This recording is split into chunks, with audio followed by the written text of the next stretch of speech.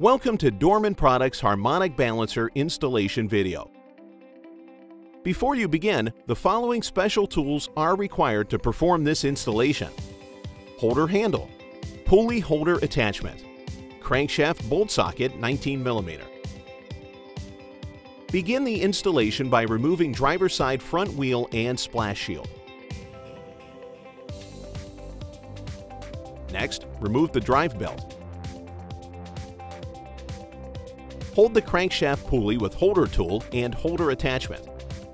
Remove pulley bolt with a 19 mm socket and breaker bar, then remove crankshaft pulley.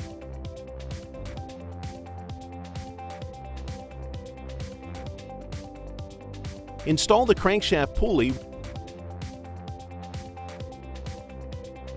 Tighten crankshaft bolt to 148 pounds using a torque wrench and 19 mm socket. Do not use impact wrench. Reinstall drive belt, splash shield, and wheel in reverse order.